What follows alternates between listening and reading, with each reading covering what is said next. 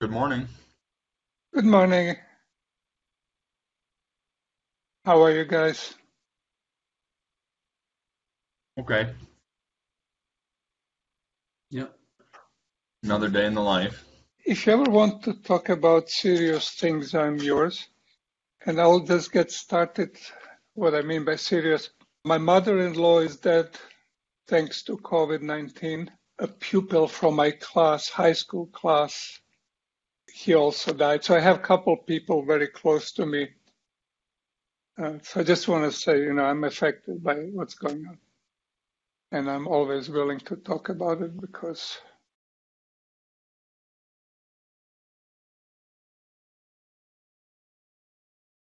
I totally trust that our president wants to do the best. Mike Schatz wants to do the best. These are very competent people. Our engineers are amazing. Our biology people are amazing. And we are screwed. So to get your mind off that, but I'm always willing to talk about it, I will now share a video.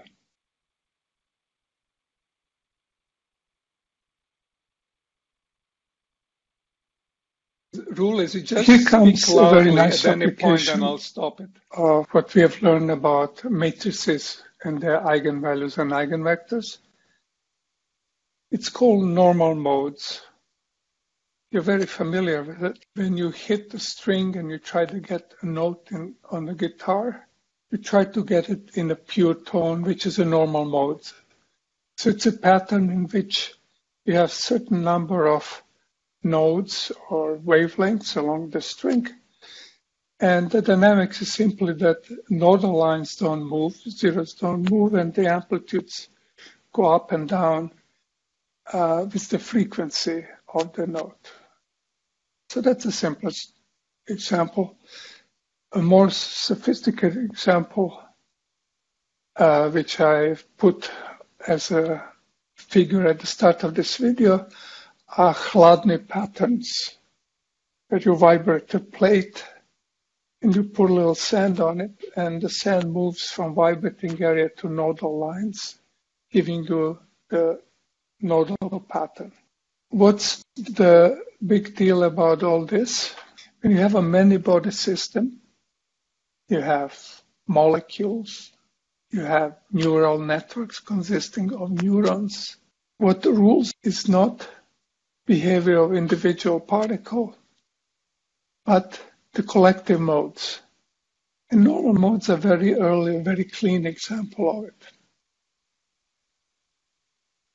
So the idea is quite simple and easiest to explain by thinking of a spring mattress or by thinking of a bunch of molecules interacting in some way or other.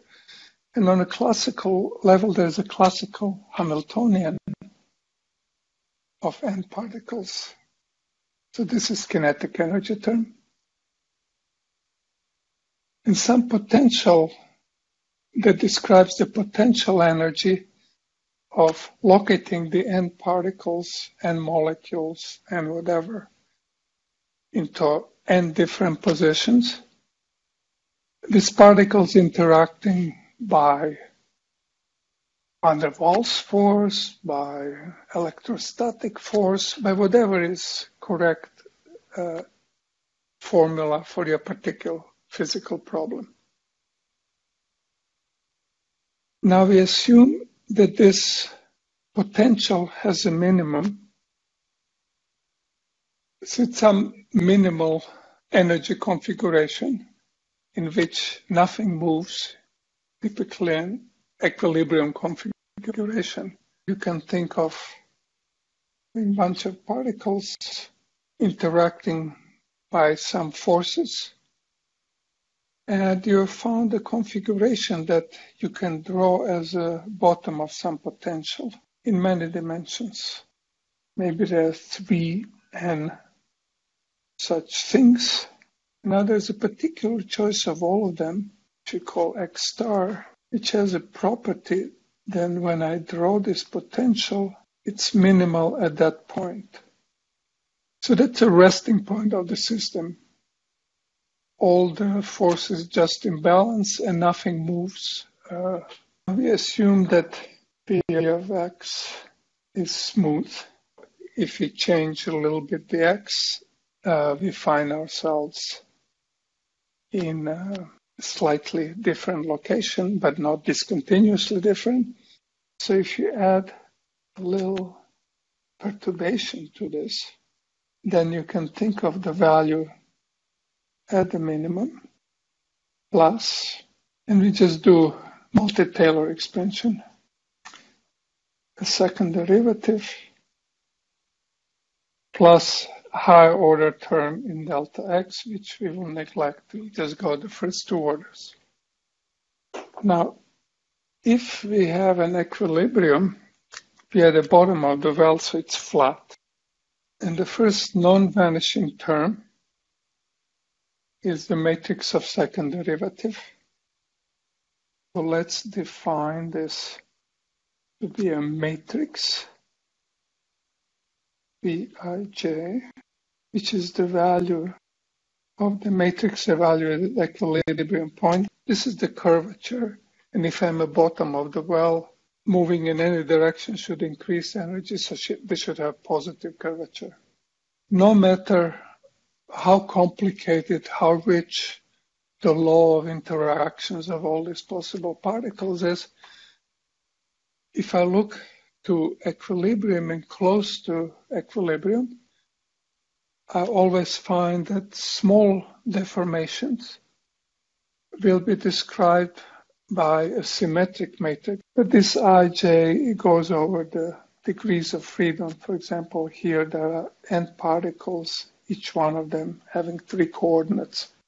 In the leading approximations of small deformations around static systems sitting at the bottom of its energy potential, we have an effective Hamiltonian which describes small deformations close to the bottom of the potential well. This is a parabolic approximation.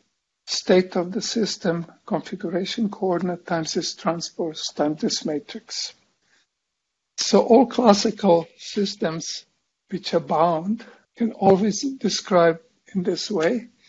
So there's an effective spring, because this now looks like a harmonic oscillator, but in many dimensions, which has some kind of symmetric tensor stuck in here.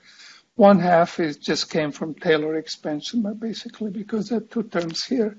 Symmetric matrix can always be diagonalized. There is some orthogonal transformation. This is a real matrix, which I will not write out, but the result of it, if I go into new coordinates, matrix orthogonal transformation are in more generally unitary if these are complex fields,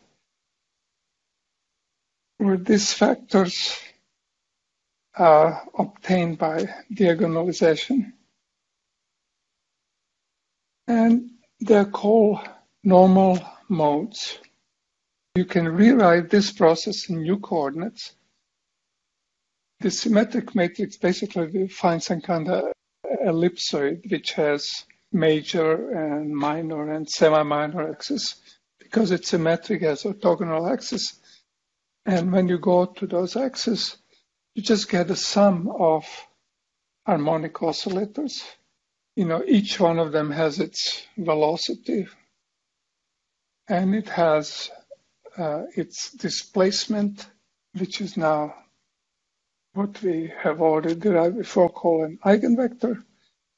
And the number in here can be interpreted as frequency. This is totally general for any classical Hamiltonian that's smooth around its bottom. It can be generalized to Hamiltonians which have critical points which are maybe top of the potential. You can have solutions which are unstable in all directions, or saddle point, something that has 0 derivative, but in one direction you climb, in potential direction you go down. in which case it's called hyperbolic mode. And instead of having sines and cosines describing time evolution, you'll have hyperbolic sines and cosines along the eigen directions of the system. Totally general setting. Next, we'll work out a few examples.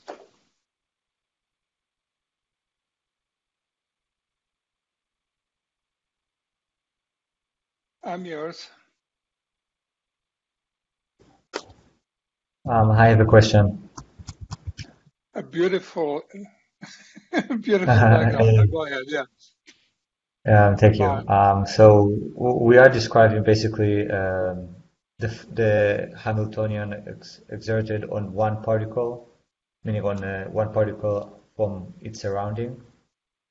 In that example? No, the beautiful thing about this is that we have gone into very high dimensions immediately. And the first application I will show next, in the next video, will be 3 particles or, one heavy and 2 light particles. Basically, 3 particles is the first time it starts to get interesting. For 2 particles, we have harmonic law, which is, in gravity, that's called Kepler law, but it's basically same as one particle moving in infinite potential. You can always write it that way. And if you call it mechanics, it's Hooke's law and just single spring. So that's a boring thing, and that's the one that you know. Now, here we are going to any number of atoms in a molecule. Or, for example, we are going to the Jupiter-Saturn asteroid belt stability analysis, where you have Lagrange points and you have phase space in which each celestial body has 3 coordinates and 3 momenta, and you multiply it by number of the bodies. So what's wonderful about this, and we'll take it to infinity later in the course, so we'll look at infinite spring matrices and infinite strings. That's called field theory. It's really, really important that this matrix is much bigger than one body coordinates. It always works when you're just distorting things from the resting position. The resting position is called equilibrium. So this is like a mattress, where the kids are away. The moment the kids jump on it, then, I've given it impulse, and if it's non-dissipative mattress, it'll ring forever. And the beauty of normal modes is that it'll be just sum of harmonic oscillators once you understand the coordinates. And we have all the tools. Thank you. Sure. I'm just earning my living. And it's so much pleasure to see your face, actually. I can tell you. I've been cooped up in an apartment most of the time. Yeah. Okay. So now, preparing videos for this is driving me insane. I could spend the rest of my life just doing these videos and doing nothing at all, like I can't pay the bills or anything. So the quality is going to go down. On Thursday, I start just doing it as though this is a classroom. I'll write down things and we discuss it. But I still have a video. And this one I was too lazy to split in many pieces. So it's longish. And please stop me any place along it by speaking very loudly, waving or something, and I'll stop it and restart it. It has several pieces to it. I've told you what normal modes are. It's just a very general application of Hooke's law. Any situation in which you push something and you get the response proportional, that's called linear response theory, proportional to it, you use normal modes. But then there are tricks, this projection operators I told you actually very useful because the symmetries are very important. So the big idea in the next video is I'll sneak in the notion of symmetry, which I haven't talked about yet. And it's the most important notion in theoretical physics.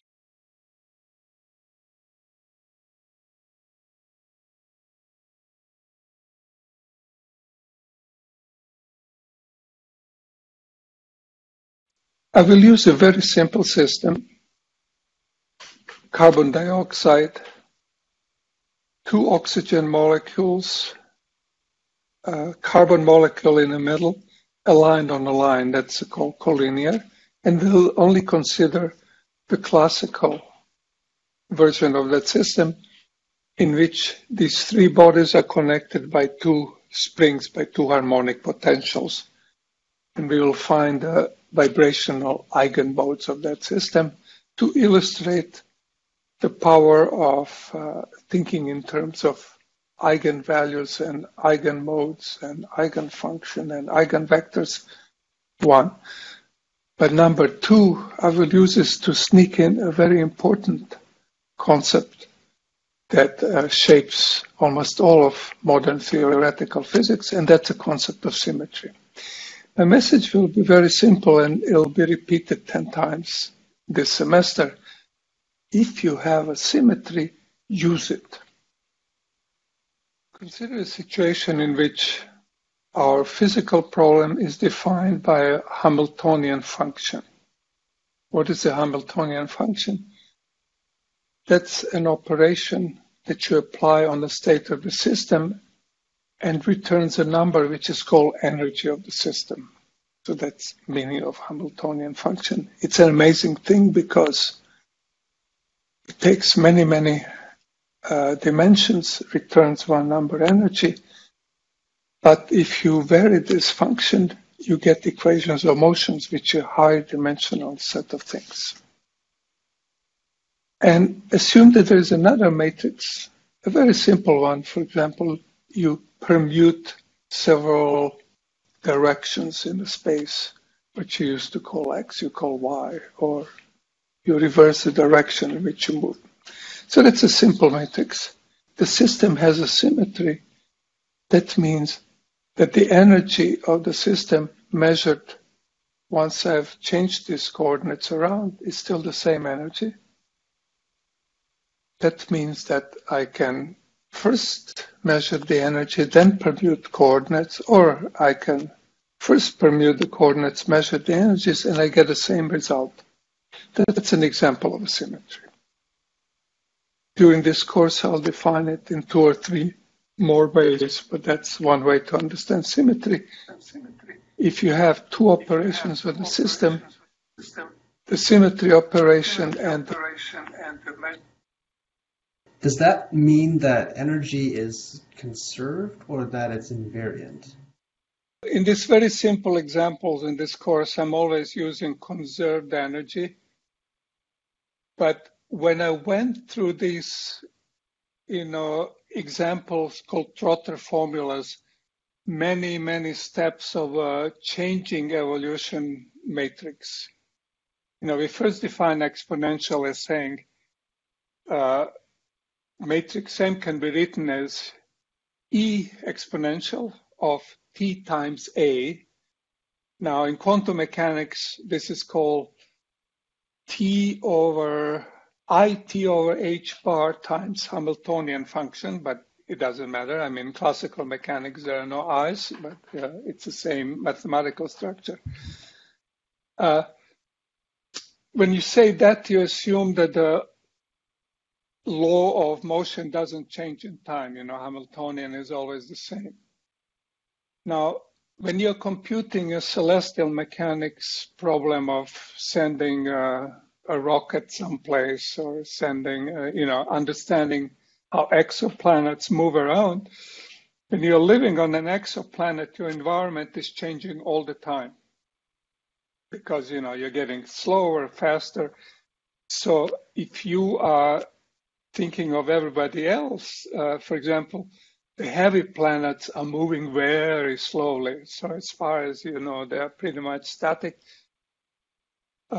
Then you can replace your Hamiltonian by time-dependent Hamiltonian and along your orbit.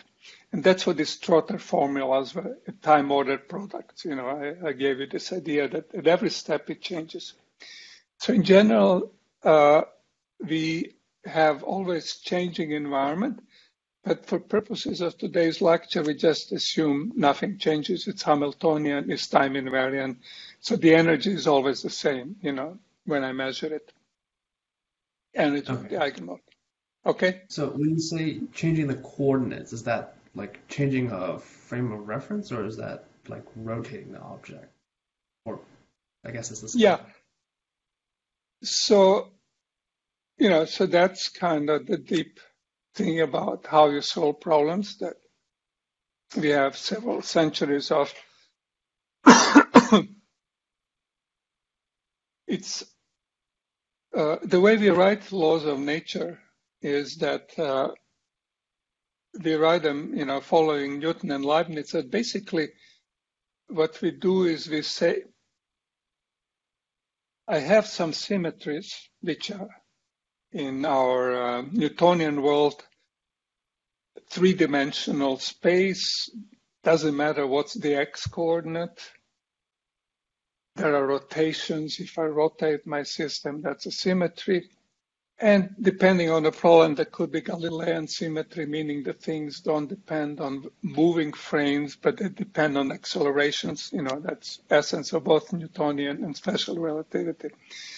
So that's the starting point. Then what Newton, Leibniz, and lots of old physics tells us, what happens if you perturb it by a little amount? Well, we're only allowed to perturb it by little amounts which are consistent with the symmetries of the problem. And that's how we get to write Hamiltonians as polynomials, even polynomials in coordinates and stuff like that, because, the energy is not allowed to change in time. So that's how we write the law. We write it as a bunch of coefficients, and then experiments determine the coefficients. So for example, electromagnetism is a linear law like this, which has, the things that are allowed by special relativity. And then we measure speed of light and we are done. We have a coupling constant, which is 1 over 137 fine structure constant. So that's how we always use the symmetries to write differential laws by saying, we write all possible invariants consistent with our physical assumptions. And then there are very few things that we have to nail later, and there are coupling strength, maybe masses of particles, stuff like that. That's how we get to the Hamiltonians and Lagrangians, which maybe I'll get back to. Okay. Is this answering anything, or I've gone too far? I want to apologize both for the last week and this week. I'm assuming lots of physics already, and you do, but some of the things the way I say them might not remind you of something that you know. So you have to hold me to account, hold me responsible. I've loaded lots of things. In 1 week, I've gone from a matrix to differential equations. So I will now continue. Let's see whether I will use a very simple system, thinking in terms of eigenvalues and eigenmodes and eigenfunction and eigenvectors, 1. But number 2, I will use this to sneak in a very important concept that shapes almost all of modern theoretical physics, and that's the concept of symmetry. My message will be very simple, and it'll be repeated 10 times this semester. If you have a symmetry, use it. Consider a situation in which our physical problem is defined by a Hamiltonian function. What is a Hamiltonian function? It's an amazing thing because matrix, the system has a energy, then permute coordinates, or I can first permute the coordinates, measure the energies, and I get the same result. That's an example of a symmetry. During this course, I'll define it in 2 or 3 more ways, but that's one way as a symmetry. Next, we use spectral decomposition. Anytime we have a matrix, it has its own Hamilton-Cayley equation, which I write in a form of. And the main thing about spectral decomposition is that we can use the projection operators to replace the evaluation of the matrix on a high-dimensional space by the sum of ordinary scalar numbers or their eigenvalues. And if you take any matrix function, we can evaluate it as a set of ordinary one-dimensional functions returning one-dimensional number, one per each subspace. And we can use that to decompose the Hamiltonian into sum of Hamiltonians acting on the subspaces defined by these projection operators. And you can visualize this by saying the original Hamiltonian was a big matrix, this guy here.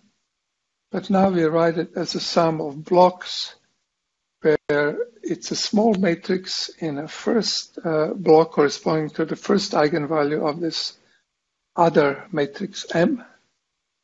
Second block, the eigenvalues of the simple matrix, let's say symmetry matrix M, block diagonalize the big thing. So instead of having calculations with d-square elements, we have a smaller calculation in each block.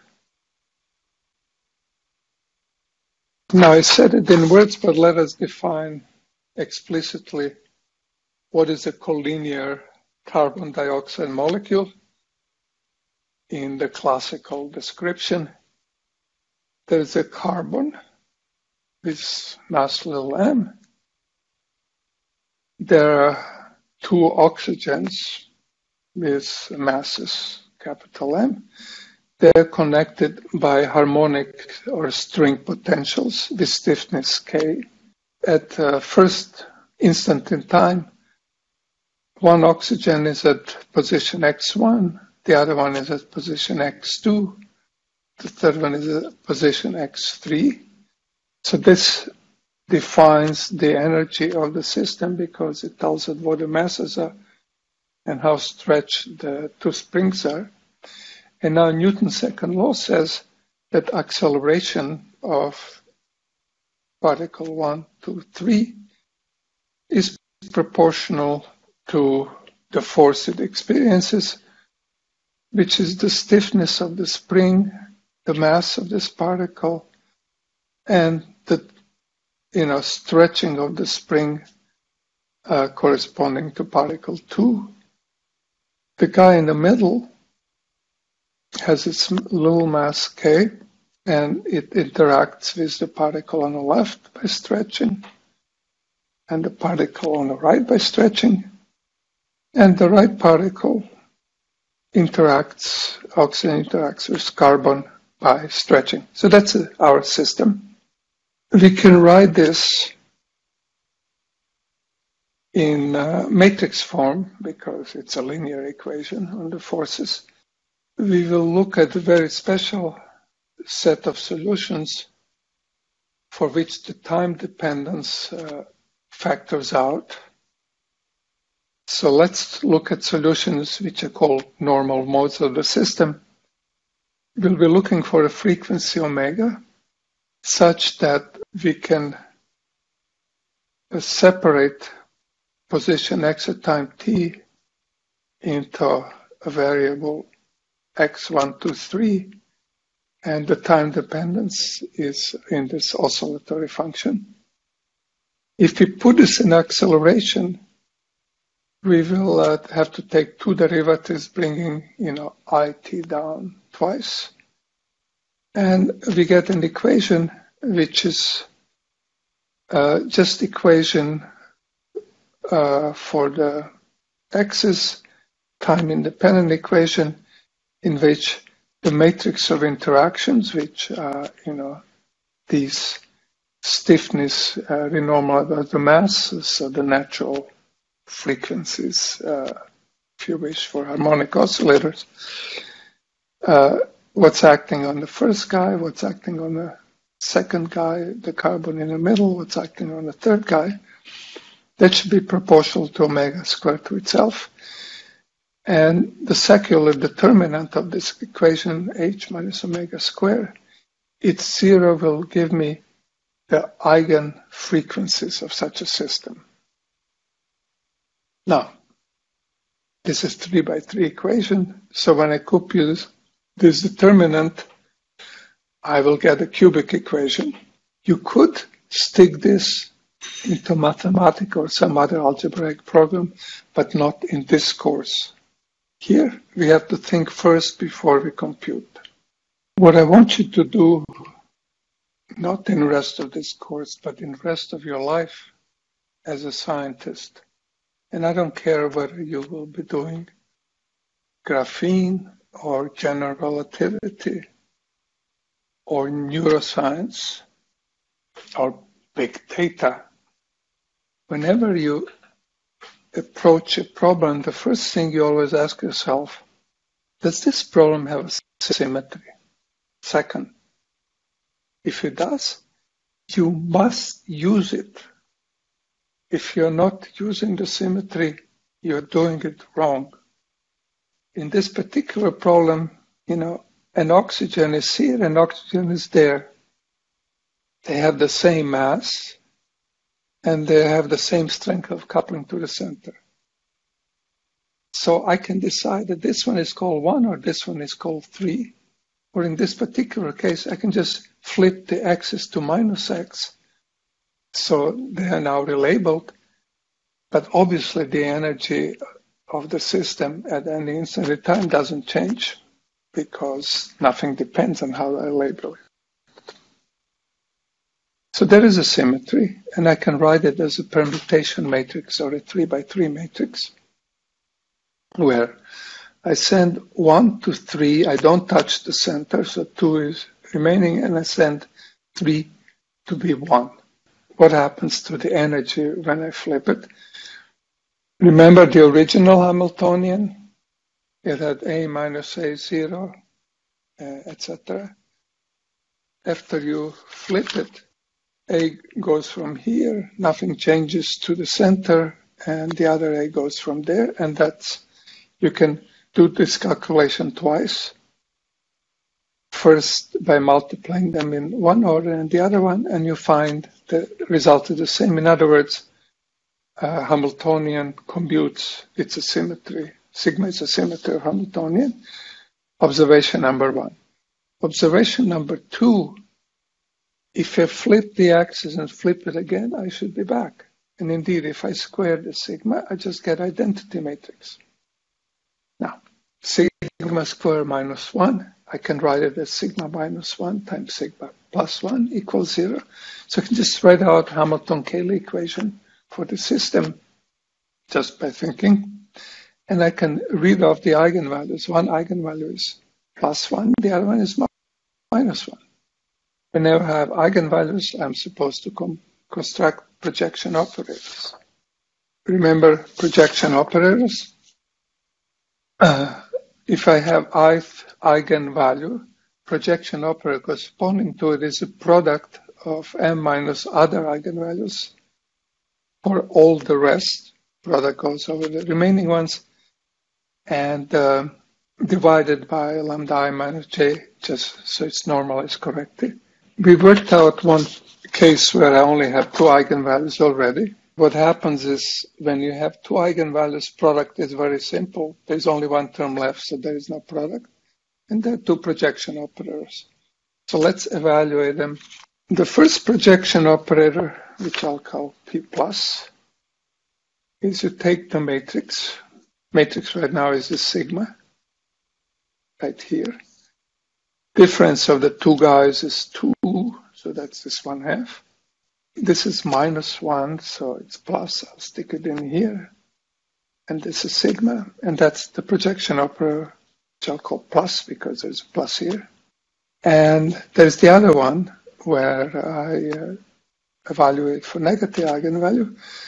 Then this becomes minus 2. This guy has plus 1 in it, so the minuses cancel. And this sigma picks up a minus, so there are 2 projection operators. If I square either one of them, I'll get it back. Simple calculation. If I take a product of the 2, but that's Hamilton-Cayley, that's 0. And if I add them up, sigmas cancel, and I get two one-half identities, so I have a completeness. So I have two spaces, and we can compute their dimensions. That the traces numbers of ones on the diagonal of the projection operator. And for this one, if I take a trace of identity, I get 3. If I take a trace of sigma, I just pick up 1. So this is 4 divided by 2. So this space is two-dimensional. The other combination, this one cancels in the center. And I have 3 minus sigma, which is 1. In other words, I get 2 divided by 2, and I have dimensional space. And I've decomposed 3-dimensional space into 2 dimensions plus 1. So what? Well, antisymmetric substrate is 1-dimensional, so the matrix H is 1-dimensional, so we should be able to do that. I'll take a trace of 1-dimensional matrix, just because it's easier for me to do it this way. So I'm only dealing with numbers, but trace of 1-dimensional matrix is the only entry in the matrix. I snuck an idea here. If you're comfortable with, I'll go on, but suddenly I'm taking traces. Are you fine with this? Okay. Because, next time I'll do this in 2-dimensional space, and you might wonder why. I will use a very simple system. The sigma, I just get identity matrix. Now, of identity, I get 3. If I take a trace of sigma, I just dealing with numbers, but trace of 1-dimensional matrix is the only entry in the matrix, so it's no big deal. So one eigenvalue is, I take Hamiltonian, multiply it by the anti-symmetrization operator, take a trace, that gives me eigenvalue. I substitute this guy, it's 1/2 identity minus the flip. What's a trace of Hamiltonian operator? It's sum of these elements. So that's 1/2, 2 capital A's plus 2A. That's this term here. What's a trace of H times sigma? We had computed that one as well. The trace is just 2A divided by 2. So that gives us the second term. And we find out that the first eigenvalue simply depends on the oxygen mass. We know that that eigenvalue has to be interpreted as frequency square. So frequency square of the first mode is just this eigenvalue. What's the eigenvector? Well, it's just the projection operator. It's 1 minus sigma. This is identity, this is sigma. The difference is this matrix here. Eigenvector, which involves the oxygens, nothing to do with center of the mass. So this is an eigenmode of this physical system in which carbon in the middle doesn't move, and the 2 oxygens are moving in and out in harmony. So the system breathes like that, and that's one eigenmode. What happens in a symmetric subspace? Remember, that's a 2-dimensional system. And we know one thing about the system. Hamiltonian will be 2 by 2 matrix, and its diagonal will be the sum of its eigenvalues. One of them I'll call L plus for symmetric, and the other one I'll call L0. And that's, again, easy calculation. It's a trace of matrix, which we already figured out. This is that, plus the trace of reflection times H, which is just the element H. So this one depends on masses of both particles. So that means it's an eigenmode in which carbon and oxygen will move. Now it's 2 by 2 matrix. I could actually just solve quadratic equation. But remember, if you have a symmetry, use it. And there is one symmetry that's so obvious that we didn't even think about it. what happens to this system is if I translate and put it someplace else, its energy doesn't change. It's Galilean invariance of this problem. So I have a continuous translation symmetry. Whenever you have continuous symmetries, it suffices to understand what happens for infinitesimal change. So if I just change all coordinates by a little amount, then I'll find out that H acting on all coordinates should be H acting on slightly shifted coordinates, because remember what this Hamiltonian is.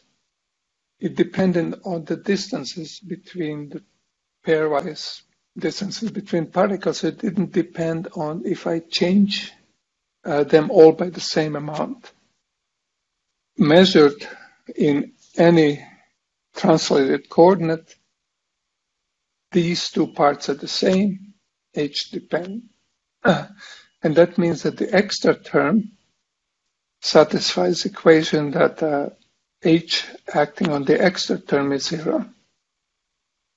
And this is a matrix, so this is a matrix of 0, which I write as 1 times matrix. In other words, a 0 mode in the lingua of the subject. And the general principle is whenever you have continuous symmetry, there should be 0 eigenmodes. What is now the meaning of the other eigenmode? So now we know the eigenvalue is just a sum because this one is 0. So what's its meaning? Whenever you have a 0 eigenmode, the other eigenvector is not obvious because you can add this eigenmode to it. We can compute delta x for the eigenmode, and it just kind of changes its orientation.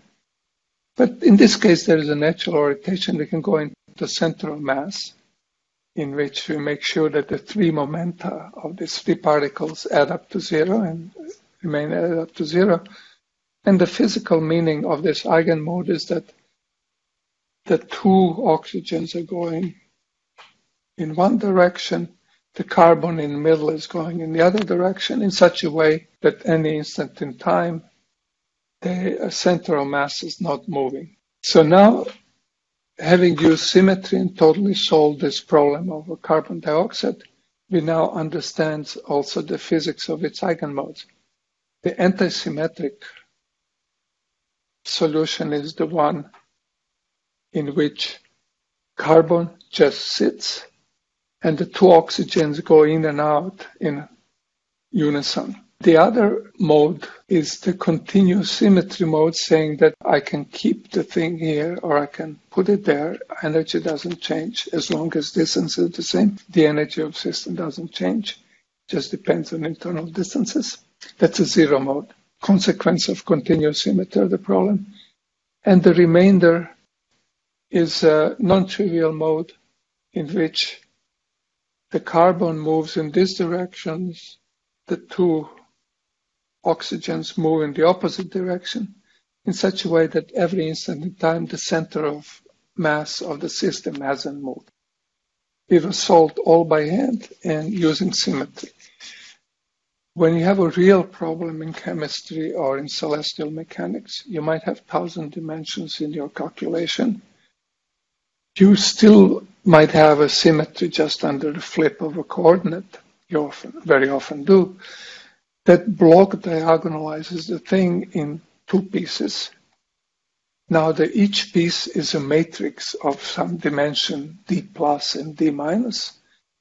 And now usually you have to do real work. You have to compute in those blocks separately by diagonalizing your own computer. But the saving using the symmetry is enormous and totally essential. And never do a calculation without first using all symmetries. Now, I keep saying this because my students and do fluid dynamics for some reason never want to use symmetry because the pictures are pretty and they don't want to do calculation using this. If you're a chemist or condensed matter physicist, they teach you quantum mechanics in such a way that you don't know how to do any calculation without the symmetry. But this principle is true of all calculation, classical or quantum.